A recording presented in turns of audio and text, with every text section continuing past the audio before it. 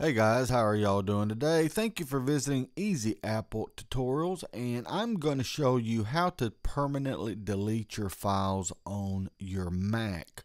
Now, this is something that most people know how to do, but there are some people that only take step one and they never complete step number two, and they see their hard drive keep filling up and they say, well, I have deleted files, but my hard drive keeps filling up. It's not erasing the amount of data from my hard drive. It's very simple. There's several ways to delete a file. So let's say this thumbnail here that I have, this little picture, I can right click it and I can definitely go and just click move to trash. So that's one way of deleting that file. I can also highlight it and I can push the delete key and it will also delete that file. But let's go ahead and let's just right click it, which is very simple, and let's move this to the trash. So it is totally gone. So if we open up our trash, we will see where it is in the trash. So it's now there.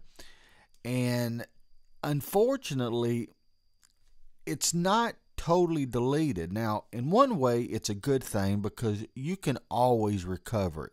If it was deleted by accident, all you have to do is take it and drag it back to your desktop, and it is back. Let's see. Let's go ahead and delete this again.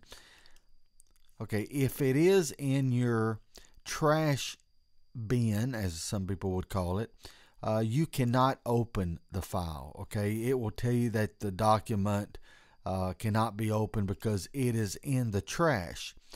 So once it's in the trash, once you have all these files in the trash, before it actually erases it from your hard drive, which this would be a permanent erase, you need to empty your trash. So there's two ways of emptying your trash. You can actually come here and let's right click trash, and it's got the empty trash here. It will ask you a second time, basically, are you sure you want to permanently erase these? Okay. The best way would be to open your trash, and that way you can manually see what files you have in your trash bin. In that way you can say, oh no, I didn't mean to delete that, and you can check it. And once you decided that yes, you want to delete all of them, then you would just click the empty, and you'll get this message here that says, are you sure you want to permanently erase the items in the trash? And you hit empty, and in a matter of just a few seconds, your trash is now totally empty.